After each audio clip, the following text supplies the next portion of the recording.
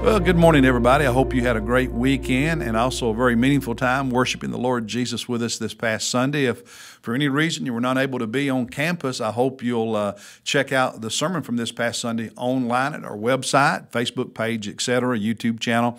So go ahead and do that. But today, in our Bible reading plan, we're in the book of Hebrews, chapter 9. And what really spoke to my heart, and I did spent some time thinking about when I read this chapter, is how God continues doing His work even when things are changing on earth. Just because things that we care about change doesn't mean God stops. He continues to work. As I've said over and over in the book of Hebrews, the author is comparing Jesus and His sacrifice, the new covenant, to the old covenant, the Jewish sacrificial system and the superiority of Christ, because he's trying to encourage these believers who are of a Jewish background because of persecution not to return to Judaism and abandon Christ. So he's helping them understand that you're going to something lesser and turning away from something greater when you abandon Jesus Christ. But I want us to look at verses 2 through 7, and then I'll share with you what God put on my heart. Starting at verse 2, he says, "For there was a tabernacle prepared," that's the one in the Old Testament from Moses forward until the first temple was built, "in which were the lampstand and the table and the sacred bread. This is called the holy place." Remember, the tabernacle and later the temple was, the building itself had two rooms. The first one, the holy place, the inner one, divided by a curtain, the inner one, the Holy of Holies, and what he's talking about here is in the outer one. And behind the second veil, going back into the Holy of Holies, there was a tabernacle which was called the Holy of Holies, having a golden altar of incense and the Ark of the Covenant, which is overlaid in gold, covered on all sides with gold, in which was a golden jar holding the manna. Remember the manna we read about in earlier when they were traveling through the wilderness 40 years, and Aaron's rod, which budded. We read about that a few weeks ago, and the tables of the covenant. So the 10 commandments, the tablets, the stones they were written on. And above it, above the Ark of the Covenant, if you will, was cherubim, these two angels, one on either end with their heads bowed and their wings folded, touching in the middle. So above it were the cherubim of the glory overshadowing the mercy seat.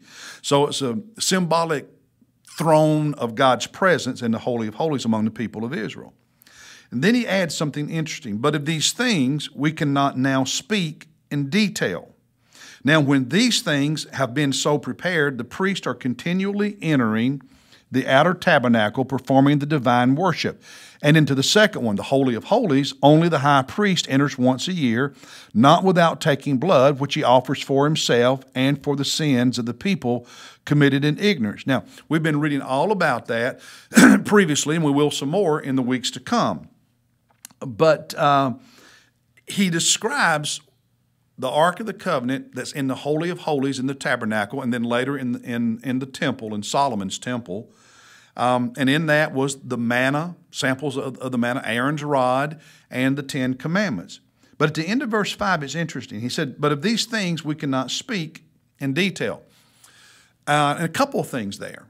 One, he says, that's enough detail. We don't have time right now to go into more detail about that. But there's also another layer. No need to talk about it because they don't exist. The Ark of the Covenant did not exist anymore.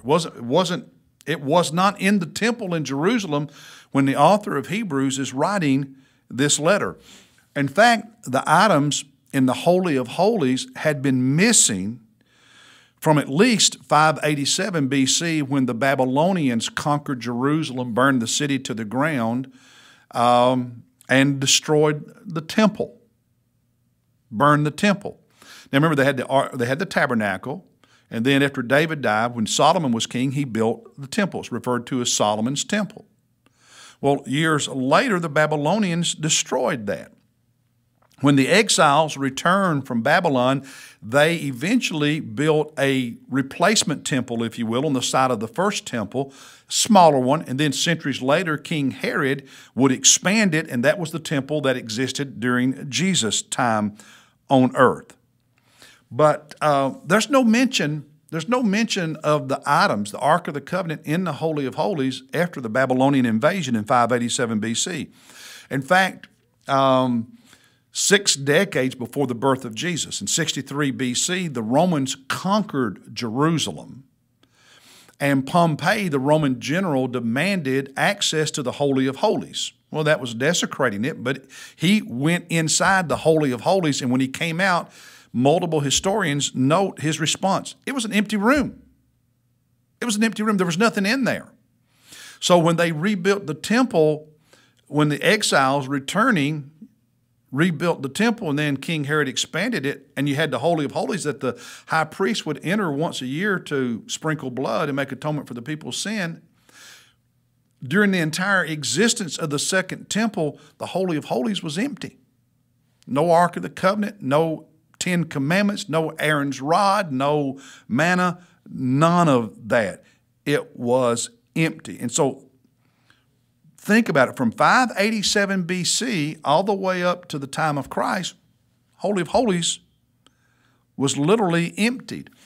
And then some years later, the Romans in 70 AD would actually destroy Jerusalem and the temple.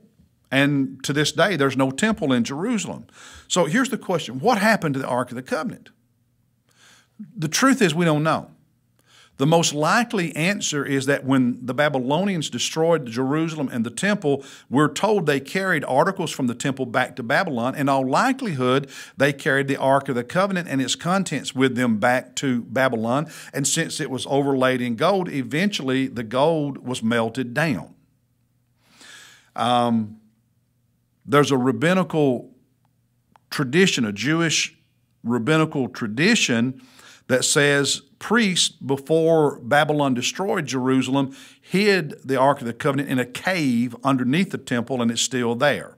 That's a tradition. There's no evidence of that. The truth is we don't know. What we do know for a fact is that from 587 BC forward, the Ark hasn't been in the temple. So 2,600 years it hasn't existed. And yet, God's work continued. And now, what does that have to do with me and you? I got to thinking, you know, I've been in England, and it's interesting to see some of those large cathedrals that are empty, some of them used as restaurants now, tourist sites. You see that in parts of Europe. You go to Eastern Europe and ancient churches, ancient cathedrals today, many of them are Muslim mosques. It's kind of sad to see. Here in the States, it's sad when you see what used to be, say 50 years ago or 100 years ago, was a church. But that church over time died, and it's been turned into some other business now. Sometimes a restaurant, just different things, and it's kind of sad. But yet, new churches are being built, and God's work continues. And here's the point: with all of that history, and it's maybe more than you ever wanted to know.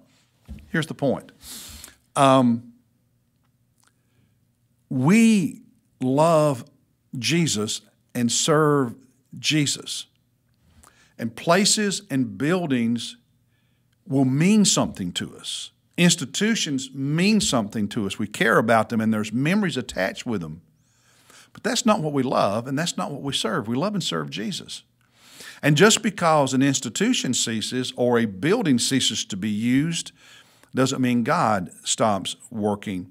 And I just want to remind you to make certain that you love Jesus more than you love any tradition, and that you love Jesus more than you love any place. And you love Jesus more than you love any institution. And you love Jesus more than you love any building.